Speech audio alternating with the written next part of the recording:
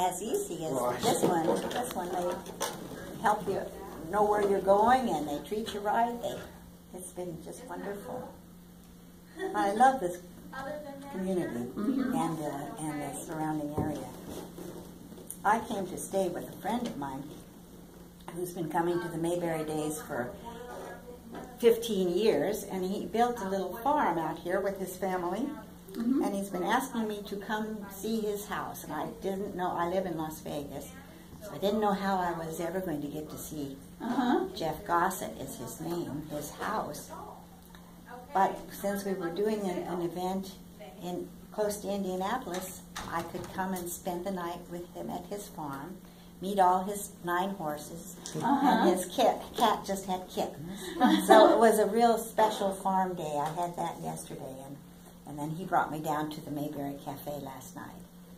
So I just had a wonderful day, just drinking in your lovely countryside. Yeah. Yeah, it's great. Indiana in the spring.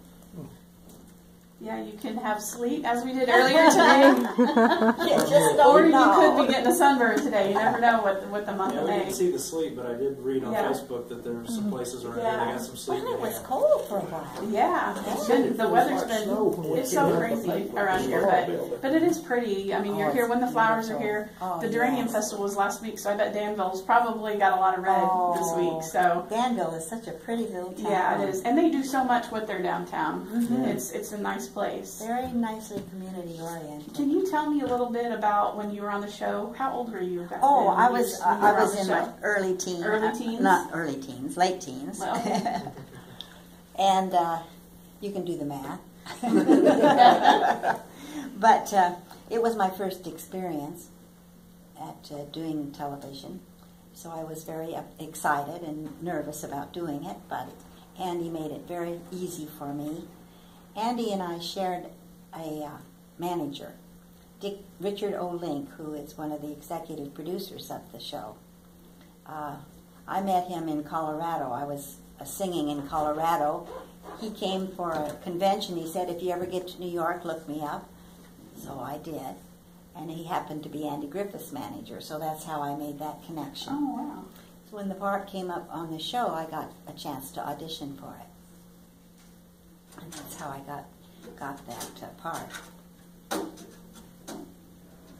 which was really a wonderful thing that happened in my life, one of those golden moments, because it's had repercussions. It's been giving gifts to me all these years. People ask me if I still get residuals. Well, I don't get monetary residuals, but I get people residuals. I've met so many wonderful fans of the show. I think Otis was saying about the fans of the show, it's such a pleasure to meet the fans because they're similar to the people in Mayberry. It's like you're meeting your own family. They're not nuts, they're not crazies out there, you know. It's just like you're meeting your own relatives, and it's been a real joy all these years to meet so many wonderful people.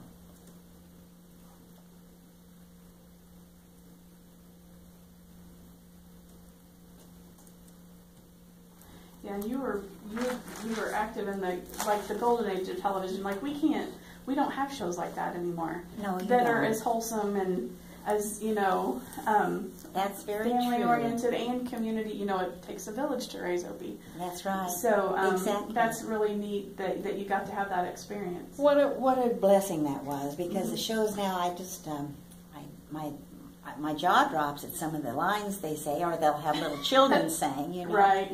It's I guess I'm an old fogey, but it's refreshing to see the show.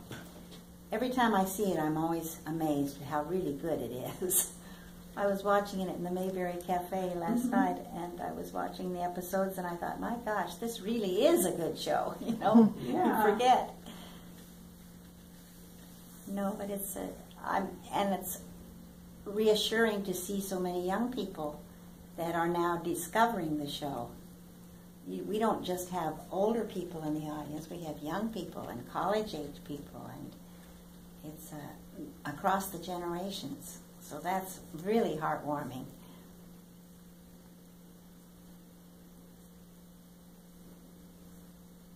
there's hope. Yeah. And is it one of the gentlemen that played one of your brothers? Yes. Too? Rodney Dillard Uh-huh. and his band is going to be here on Saturday. So it's kind of a little family reunion for you, too. Bad. He's my brother. Brother Rodney. He's terrific, too. He has a great band, and we'll be playing for the show on Saturday. Yeah, Maggie sings. I'll do some of the songs we did on the Andy Griffith Show. That's great. Yeah. Salty Dog and There Is a Time. We always do those. There Is a Time is a really beautiful song. That was written by the Dillards. And when we finished singing that on the Andy Griffith Show, Andy put down his guitar and he said, "I think that's the prettiest song I ever heard." Oh, really? That's neat. So that was a beautiful line.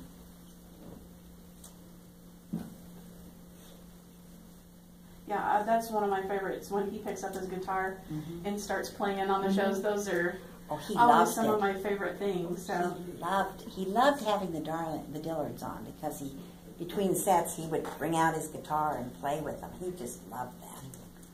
He loved having those boys on there. They're wonderful musicians. Andy is a good musician. Was a good musician too. Very, very musical. Very soulful voice and stuff. Yeah. Yes, I loved his. I loved the way he sang. But he started on trombone, and then he taught music. I mean, he was a very musical gentleman. Very interested in music.